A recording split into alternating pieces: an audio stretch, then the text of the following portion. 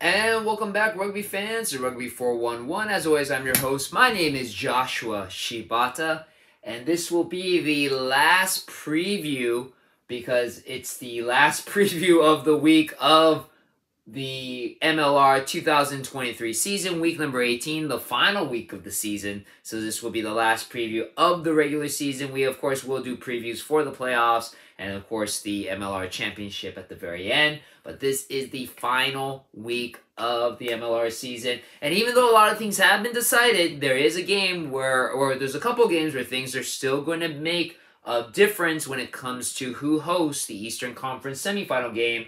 Everything else has been set, but there still are a few really intriguing matches. Of course, for my Subaru Pick'em people, we still have a last week where the first place, the winner of the Super Brew, gets a free MLR t-shirt of the team of your choice, courtesy of myself. So things are still up for grabs to be played for. Let's get on with it. A full slate of games. Everybody's playing, divided between the 2 days of the weekend, Saturday and Sunday. 3 on Saturday, 3 on Sunday. Remember, you can watch all the games with the exception of the Houston-New England game. I believe those are the two teams playing. That will be on Fox Sports 1. Everything else will be live and then on demand on the Rugby Network, a completely free app. I highly recommend you download it. It's absolutely free.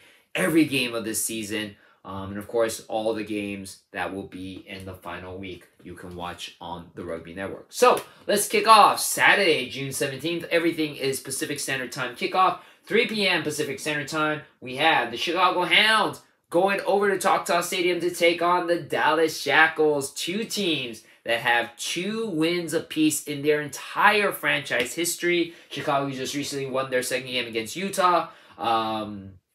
One of their wins is against Dallas. Dallas, of course, has won 2 games themselves, their first time in franchise history. One of these 2 teams may possibly get their 3rd win in franchise history. It could end up being a tie because we've had a lot of those. But again, 2 wins apiece. Who will get their possible 3rd win in the franchise series? These two, as I mentioned before, played earlier this season. Chicago barely won that game, 24-22.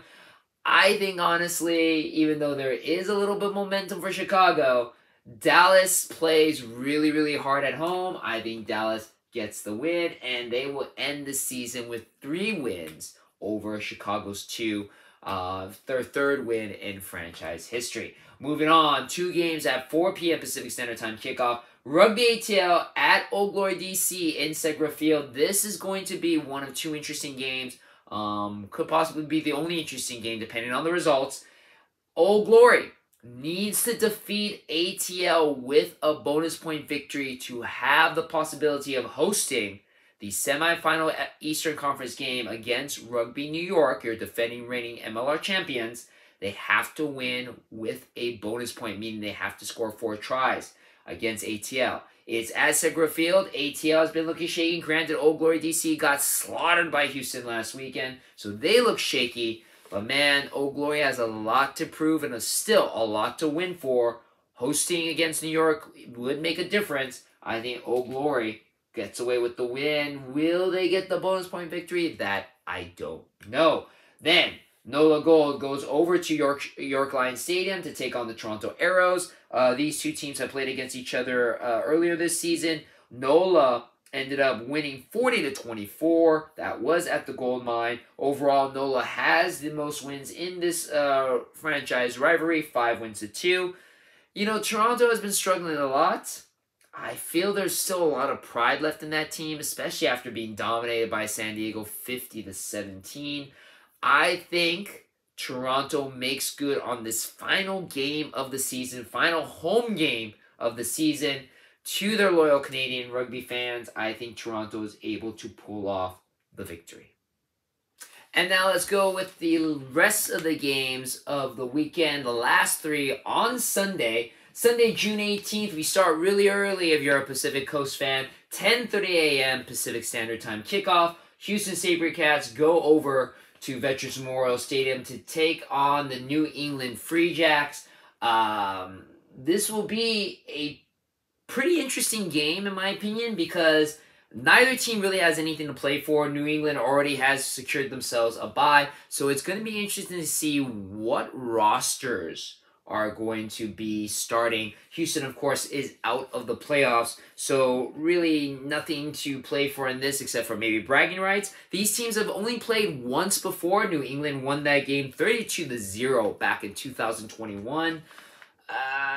You know, again, very hard to tell who's going to suit up for this game. Will New England rest any of their starters because they have a bye going into next week? Will Houston play any of their starters even though it is the last game of the season? Will they just go all out? I'm just going to say maybe New England wins this one just because they have home pitch advantage. And they have been looking like the best team in the league. Then we move on to noon. An interesting game. Utah Warriors will go to Mount Vernon and Memorial Stadium to take on the reigning defending MLR champions, the New York Ironworkers. Now, this game may be affected by the results of the Old Glory Rugby ATL game. As I mentioned before, if Old Glory wins that game with a bonus point, New York has to at least get a losing bonus point.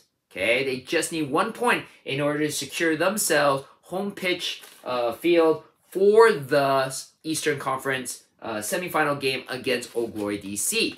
Now, if Old Glory loses, New York already secured themselves the home pitch advantage for that game. So, considering that Old Glory game is played on Saturday, it's very possible Sunday New York may have completely changed their lineup and will rest all their starters. You know, that's a very big possibility. Utah, again, they have secured themselves a playoff game. They will be going to Seattle for the Western semifinal game.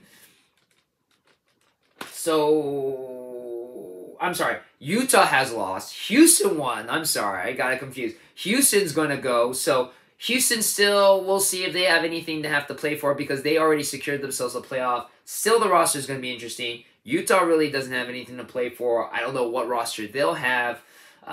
This one's still up in the air, depending if New York has to win.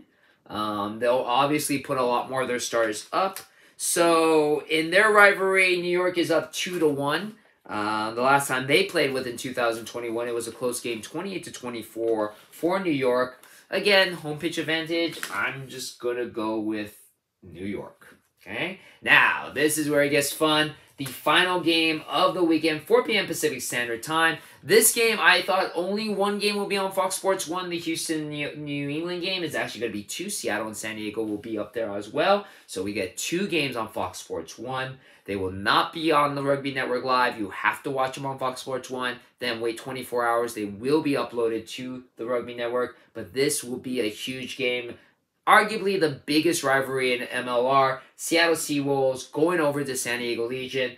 The top team in the West versus the second team in the West.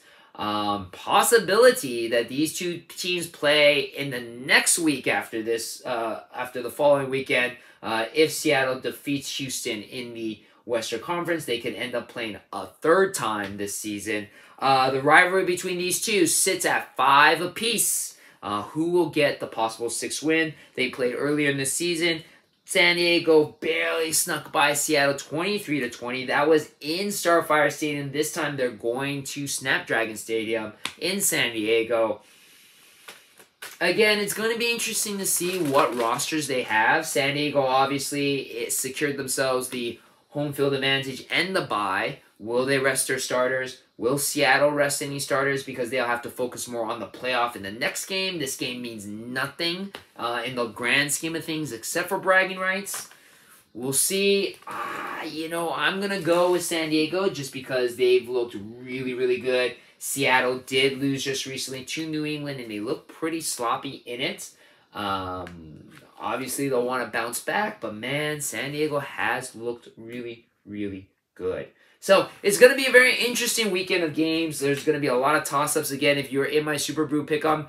Even though it's the last week, don't forget to put in your picks. Obviously, good luck to MSDRFC 83 and an SD Cow Guy, because you two are technically the highest ones in the running. Jahego is 1 place back in 3rd. It could possibly come down to you 3 for the final victory in our Super Brew Pick'em and the free MLR t-shirt of your choice, courtesy of myself. So again, good luck to you three. Good luck to everybody in the Super Brew Pick'em. I mean, I'm still playing, even though I'm completely out of the race, because it is a lot of fun to do. So, as always, thank you very much for watching my video. Thank you for your support, and I'll see you on the pitch.